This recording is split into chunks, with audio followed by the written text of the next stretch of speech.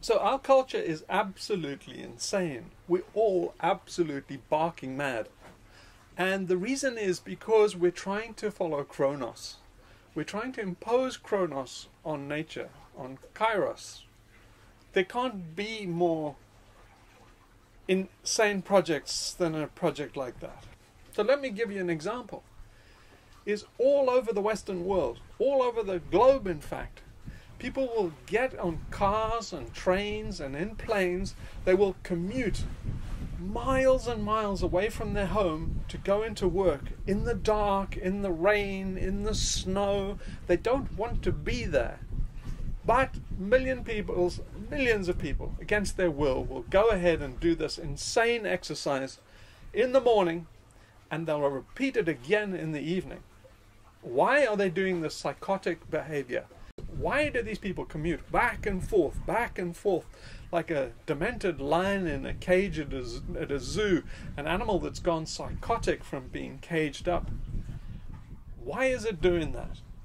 And then, if you can't manage to get out of bed and do this insanity, then you go to a doctor to help you out, and he says, oh yes, you can't get up in the middle of winter and fight the snow to get into the crowds and catch diseases and commute into this workplace where you don't want to be. Then there's something wrong with you. Well, of course there isn't anything wrong with you. It's normal behavior. You should stay in bed in those circumstances. But the doctor says, no, that's seasonal affective disorder. You have a disorder.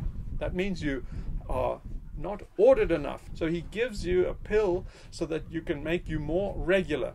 When you're more regular, you're more easy to exploit. And that's why slave owners always want their slaves to be predictable, to be truthful, to be honest, and to do their duty. As it makes them easier to exploit. If your cows give milk regularly, then you can exploit that and be more efficient. If they're haphazard, it's very hard to make a living out of them. And so that's part of the reason why we worship Chronos today. Chronos equates to slavery. And if you deviate from chronological behavior, very, very unnatural thing. We're living organisms. So we're not machines. But people like Bezos, they try and make their people that work for them, unfortunate enough to get into the cult and take a job off them, they try to make them robotic, so that they're predictable, they're controllable, and then a big alien cortex like Jeff Bezos can exploit them, manage them, make billions out of them. And of course, what he's doing is he's stealing time. He's stealing their time, and he's taking the money. Time is money. So all the exploitation, if you see exploitation, if you see slavery, the first thing you should look for is a clock. And then the same thing with debt is there's always a time component. You have interest, a regular schedule that you must pay up the interest on time. You mustn't be in default on your mortgage because why? Mortgage is must be paid, otherwise you die. And if you get a bond, well, you're bound. Your future self is bound. So you sign a document today saying, I will bind my future self based on a clock, a schedule. And that's how every financial instrument works. In effect, most commercial contract law is bound by this clock. So we're bound, we bind our future selves, our current self binds our future self by signing on the dotted line them into bondage. And yeah, that's the essence of debt, and that's why we're debt slaves and wage slaves, and that's why we have the economic and capitalist system. The capitalist system is not a capitalist system. That's a misnomer. That's a euphemism to cover up what it really is. It's a debt system, and it's investors don't actually invest money. They extend credit. They extend debt. They allow you to get into debt, but they make sure that shares are handed over that promise them that they will reap the cream of the crop. They will take Kairos, although they pay for Chronos. And that has been the game all throughout our capitalist system. Marx pointed it out that the trick with capitalism is built on a fraud. It's built on a lie. And what that lie is to get workers and pay for their time, to pay for chronos, because that's predictable and it's quantifiable and it's regular. So you pay people for their time and then steal their work product, because they know full well, the capitalists, or rather the debtists, they know full well that your work product is worth far more to them than your time is worth to you. So by paying you for your time, but then crooking you and taking your work product as their takeaway, is how capitalism has crooked the working people for since its virtually its inception. And Marx understood that and mentioned it and called that wage slavery. So what they've done is they've taken away other means of keeping alive. So they've taken away all the other opportunities you have to be a hunter-gatherer, and then made sure that they pay you by the clock, but they keep the more valuable thing, which is your work product. If they paid you piecemeal or gave you a percentage, it would be fair, but then they couldn't get rich. So you can only get rich by being a banker or a rentier. You have to pay the rent on time. And they're using time to exploit you, so you carry the risk. So the oldest trick, especially in the software industry, is to get people to commit to a deadline. So there's this little tussle where as a project manager or as a worker, they try and expand more and more who actually commits to the deadline. So whether the deadline is not in your control, but what the management and the corporation is doing is pushing the risk onto you. So they're saying the risk of kairos, that the weather might change, things might not pan out like you think, Murphy's Law might come into it, all that's kairos. So by putting a deadline on it and getting you as a worker, particularly office workers, they make a speciality out of this now. And then they say, you carry the can for the fact that kairos comes into chronos. So you specify a deadline with chronos, and then they know full well, and they know that shit happens. Kairos comes into it. But you carry that risk as the worker. They're trying to foist that on you. And then that means they can make profit more efficiently. If you don't make the deadline, then they can fire you. They can make you work harder to reach it. All of these ways are basically making you carry the cost of kairos so that they can milk you on a regular basis according to chronos. And that's what our whole capitalist system is based on, and that's why it's evil. It's a fraud. So if they were fair, and the company said, we will take the risk, so we know shit happens, so therefore there's no deadline on the project, that would be better for everybody, but it's unacceptable in our culture because our culture is capitalist, and the capitalist wants a return according to chronos, so that it's predictable.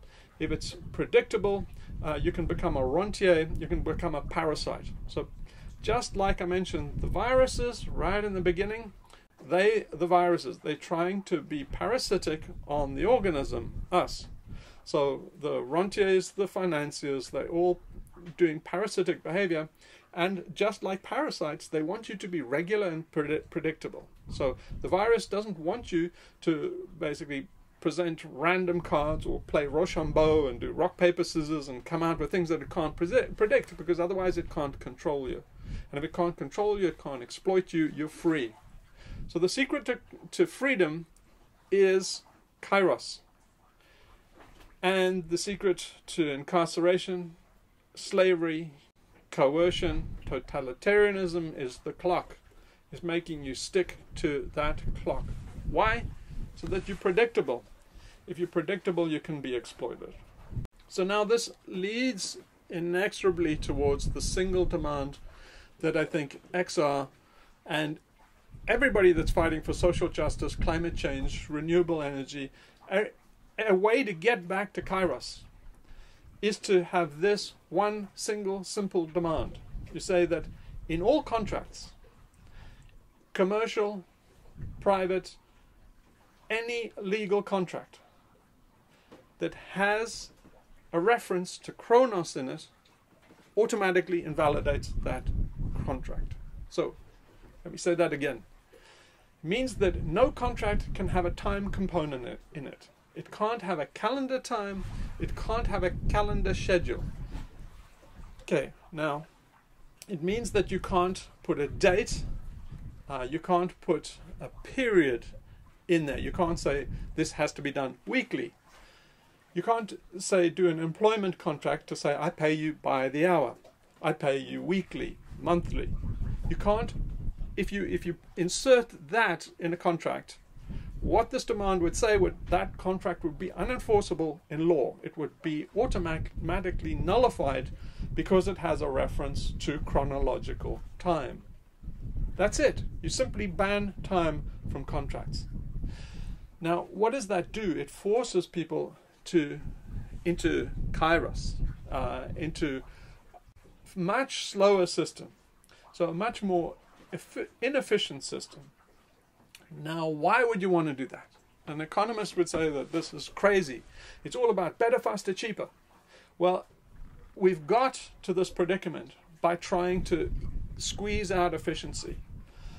So it's the better, faster, cheaper thing has made our lives shitty. It's pushed us into all these, what David Graeber calls bullshit jobs. We've had this burgeoning service industry. Over 50% of people think our jobs are not worthwhile. The jobs that they do are not fulfilling, they're not worthwhile, they're not good for humanity. They're absolutely right. The only reason why we have them is because we're stuck in this paradigm that Marx was talking about, that we have to pay for people's time. Why? So they can steal the work product. So if you prevent people putting time in a contract, you force them into only signing agreements that are non-binding. So think of it as moving away from fast food to what the French would call slow food. It's a richer life. It's a better life. What we've got to, by trying to put a chicken in every pot, is basically a chlorinated chicken. We have non-chicken chicken.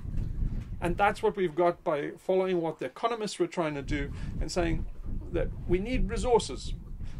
The problem with the whole world is what the economists told us was there are not enough resources. So if you want to put a chicken in every pot, you want to raise the standard of living, you do that, magic happens. You raise everybody's standard of living over $5,000 and suddenly they start caring about the climate.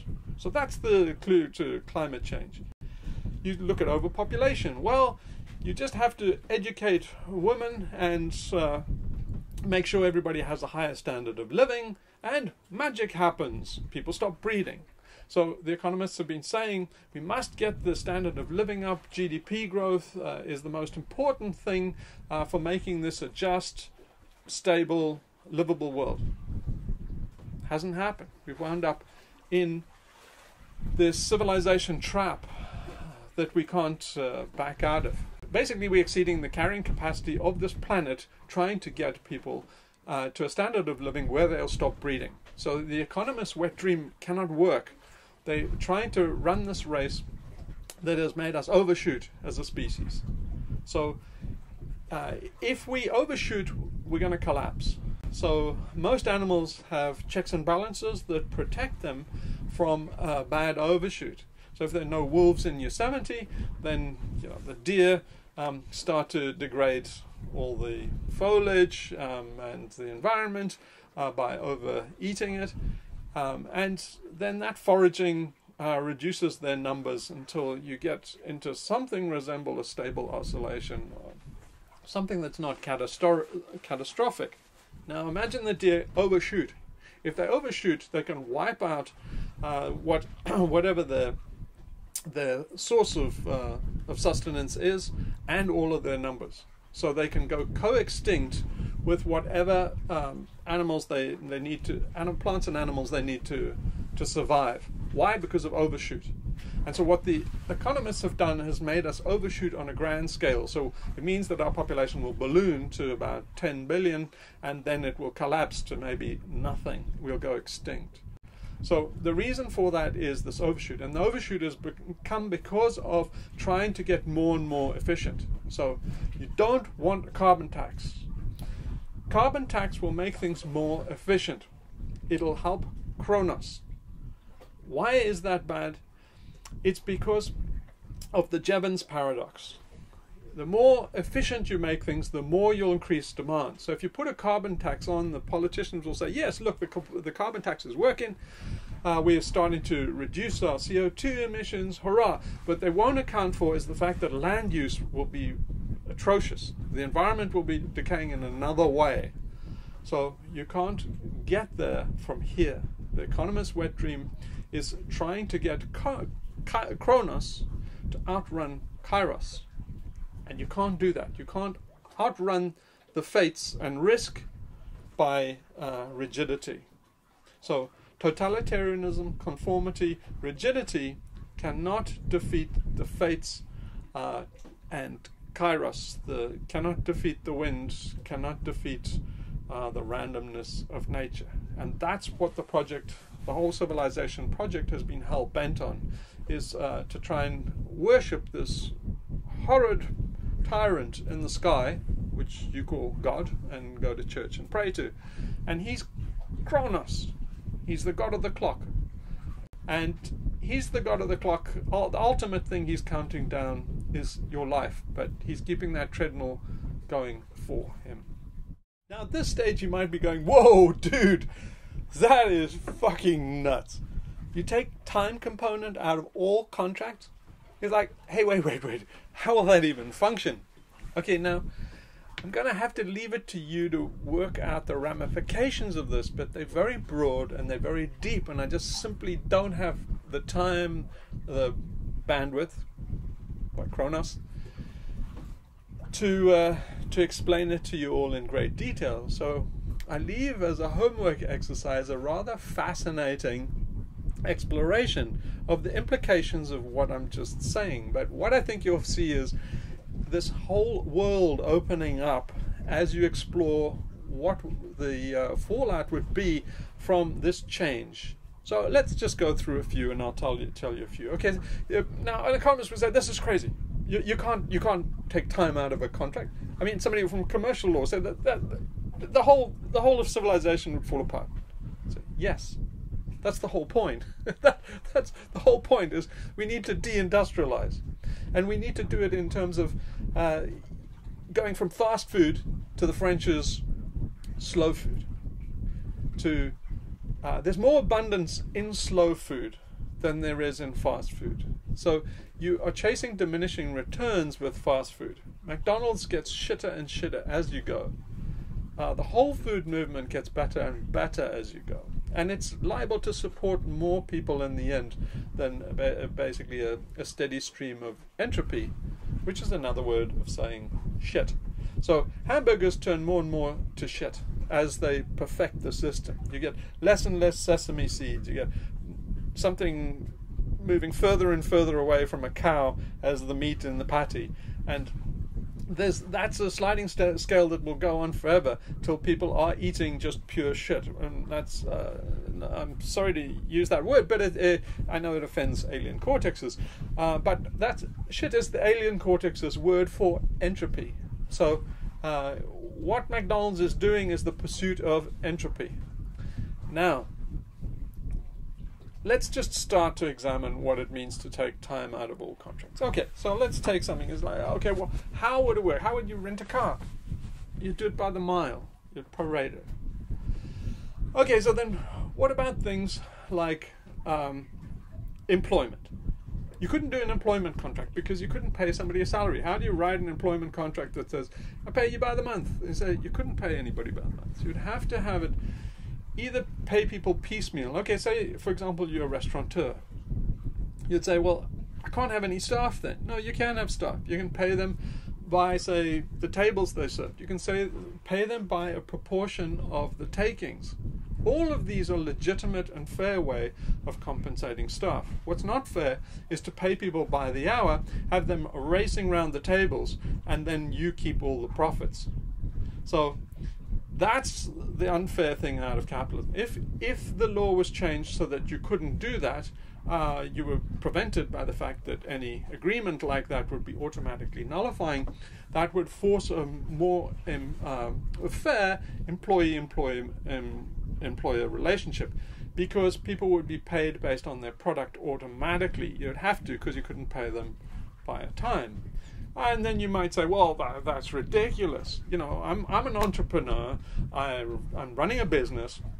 I can't pay people by the widget. Okay, some people have intellectual knowledge. They're valuable people. That's, you know, the company needs. They're part of the brain trust of my company. I need them to be part of the company. I need to bind them to the company.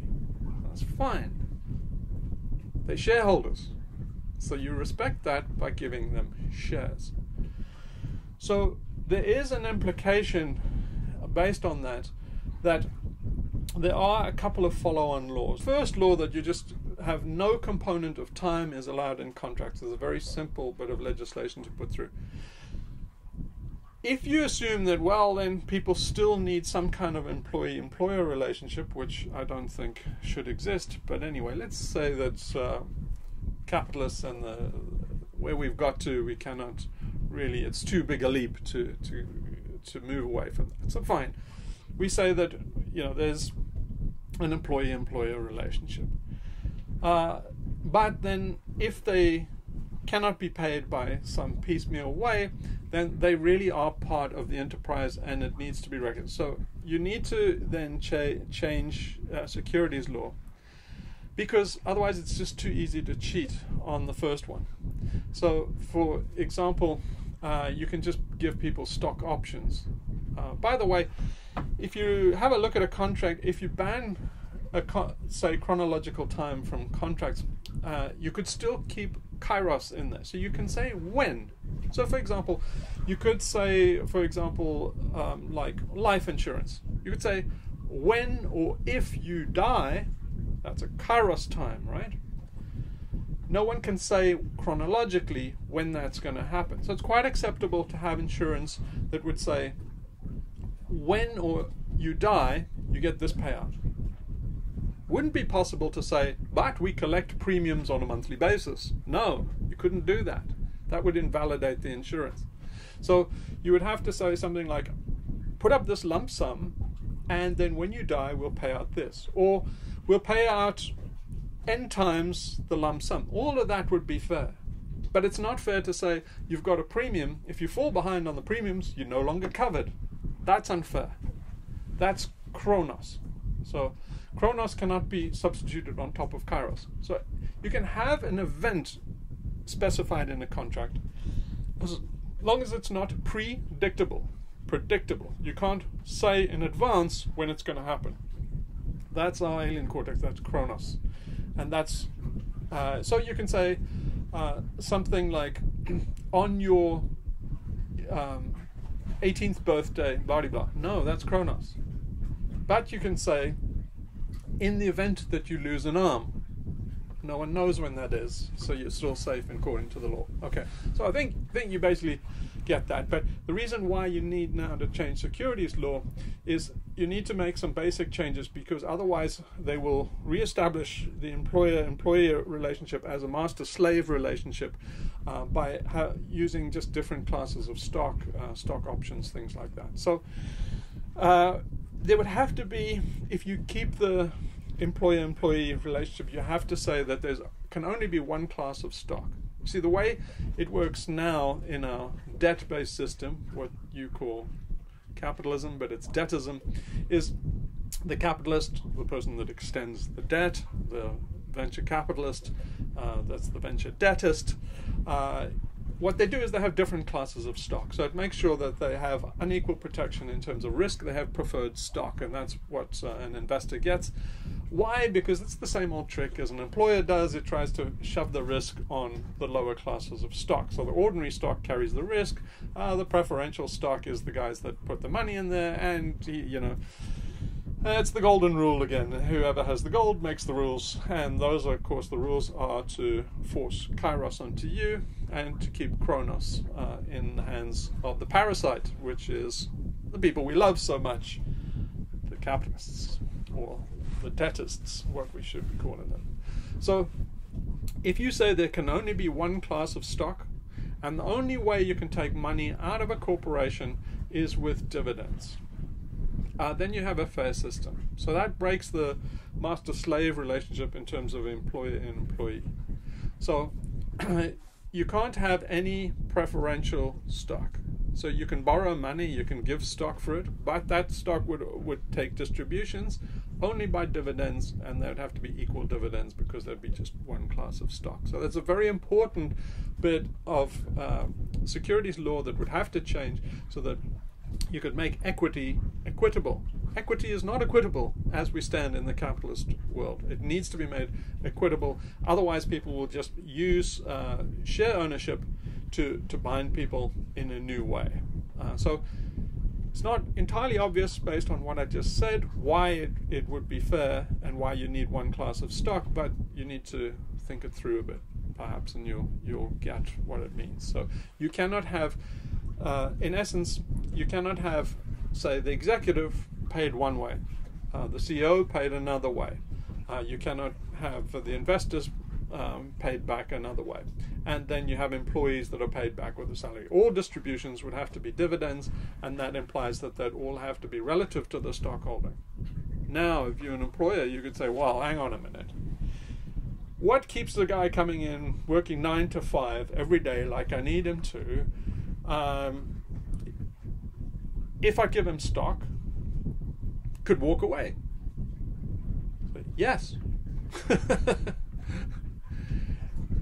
That's where we need to get to. You can't make somebody come in 9 to 5 if they have stock. And you have to give them enough stock to make them interested in your enterprise. Otherwise, they shouldn't be there. And that would make it fair. So, yes, you might give somebody stock, but you can't do it on conditions. You can't use stock options. They would have to be banned. So anything exotic instruments that let you have proportional ownership or equity in a corporation would have to be banned outright. So yes, if you gave shares to somebody, they might trick you. They might just walk away. You would either have to buy those shares back, or you would have to give dividends till the end of time. Say, yep, that's what it means to be a capitalist. That's what it should mean to be an entrepreneur in a fair world. And yeah, CEOs used to be paid like 12 times what the lowest employee was paid, and then now they're paid like getting close to 400 times the lowest employee in America their salary. Well, they would have to have that proportion of stock, and every time you gave a bonus to a CEO, you'd be diluting the stock of the workers, and they would protest, and they have a very strong form of protest. They can walk away, keep their shares, and you still have to pay them. So a strike is automatically built into the fact that you have shares. So they are really, truly joint associates in an enterprise, and not these fake lies that all the corporations in America do. They call you an associate and a valued employee, and you're not a partner. You're not a part of their enterprise. They're just exploiting you. So you'd say either you're a part or you're paid by your work product. That would be your only two options based on these two laws. Removing the time component from all contracts, and then making sure there's only one class of stock, and there's other derivative instruments would have to be banned, and they probably would be banned by the first thing, that you can't have chronos in a contract. There is one more law that would need to be changed, and then that would be that you would have to ban coercion for profit. So in other words, you couldn't have entirely free speech. It's not an infringement on the First Amendment. You just cannot have, you would have to ban people trying to persuade somebody for money. That practice would have to be banned.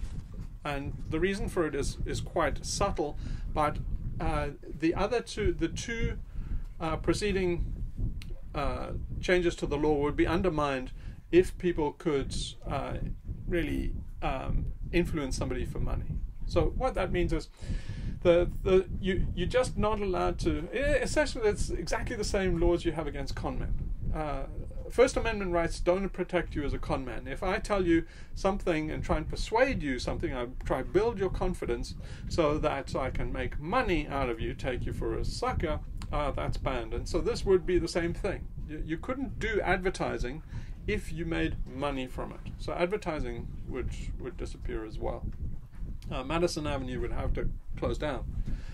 But it doesn't mean you can't persuade somebody of something. You just can't do it for profit. So if I want to persuade you, say, of climate change, and I'm a scientist perhaps, then I can write books galore.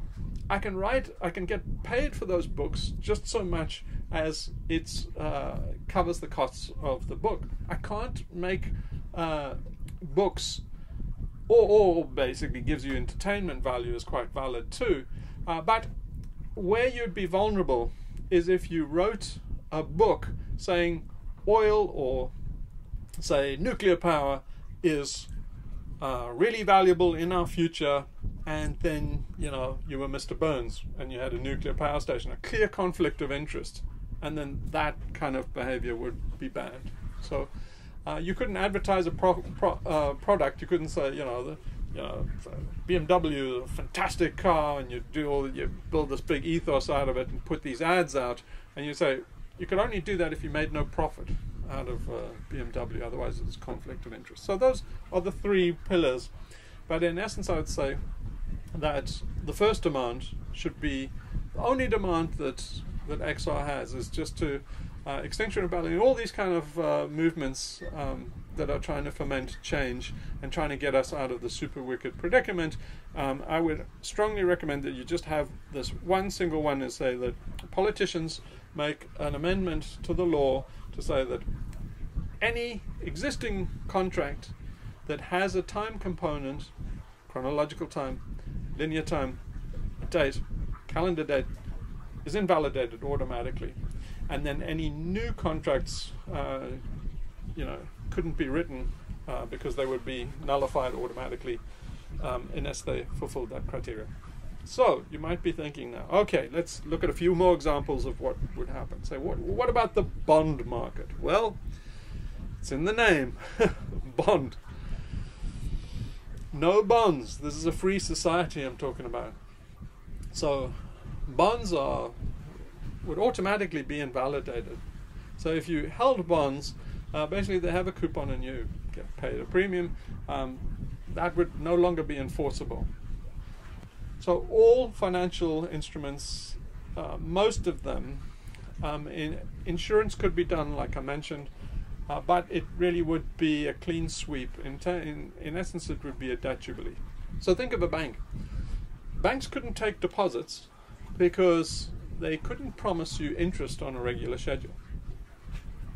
You could only do it in terms of an event. So you deposit some amount with the bank, and then the bank could promise you that when you withdraw it, they would pay double. What they couldn't say is, we'll pay you 10% for each month you had in it. The fact they mentioned a month would invalidate that agreement.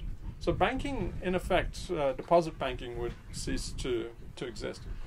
The same in terms of debt. So you could give somebody some money. You could say, well, when you pay it back, I will give you an extra 20%. Or you could say, I'll loan you this certain amount, but at some stage, and you couldn't specify when, you have to give me 10% back. If the person didn't decide to pay you back ever, that would be your tough luck. You could say that I give you this money now, on the event of your death, it would be repaid double. So it would be possible to do earthly something like that, but you couldn't force somebody based on the clock to have a repayment schedule. So in essence, that's the end of the debtist system and a return to fairness. Okay, now you might be wondering, well, what happens to, say, renters? How can you be a landlord? Well, you can't. You shouldn't be a landlord. That's a kind of parasitic behavior that just means because you can afford a piece of property, you can section off that property, claim it as your own, and claim rent from people. So there's nothing to stop somebody, renting from you, but it would be very difficult to collect rent. So even a hotel would have to say something like, they couldn't say we charge by the night. They would have to say, it's this amount of money for a rest. That's as much as you could do. You couldn't charge by the day. So everything would have to be prorated based on usage,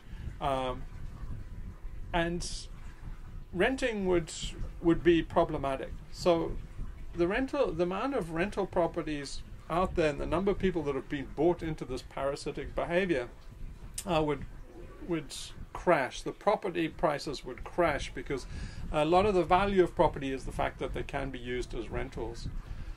So there are a lot of things implied in all of this. In Britain, boy, out here in Greece, all these yachts, a lot of these yachts are because people bought properties back with Maggie Thatcher, when Maggie Thatcher did the financialization, liberalized the law so you had the right to buy.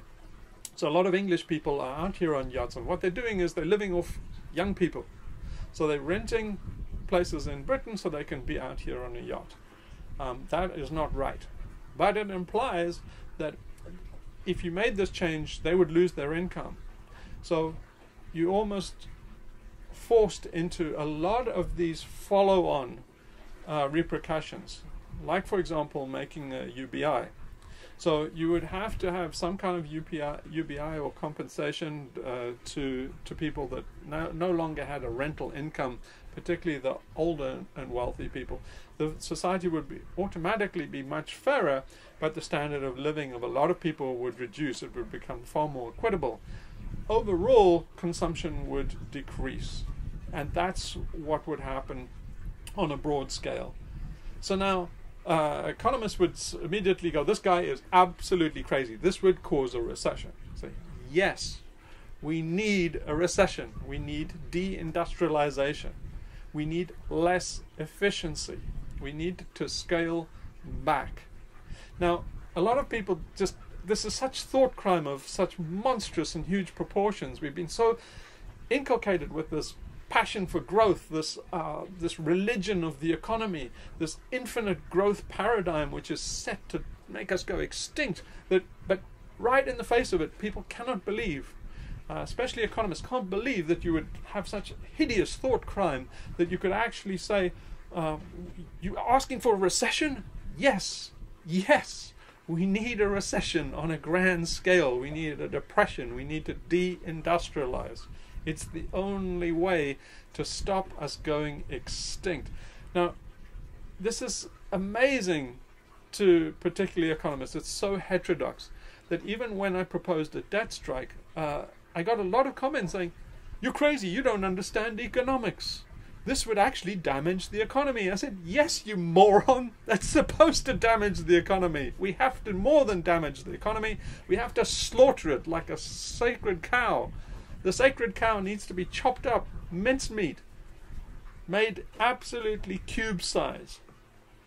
So this is the way to get there painlessly and fairly. It's one demand, that you take Kronos out of contracts. And almost naturally the fallout from all of this, they're hidden inside this one demand, is a debt jubilee, a UBI. All of these things are implied by the fallout and the ramifications as this, the repercussions of this move would filter down. But if you demanded this and never got it, at the very least you get people thinking about the capitalist system, thinking of it more as a debt system, getting wage slaves to question their slavery. All of this would be secondary wins, even if you don't get the primary demand. You might get a psychological win, and that could have enough repercussions. So I say to people like XR, get rid of your stupid 3 demands. They're ridiculous. I mean, they're embarrassing. Stop that shit. You just need one demand. Get Kronos out of contracts. So no time component in any binding agreement. Any contract or agreement would be automatically nullified if it specified linear time, calendar date. That's it.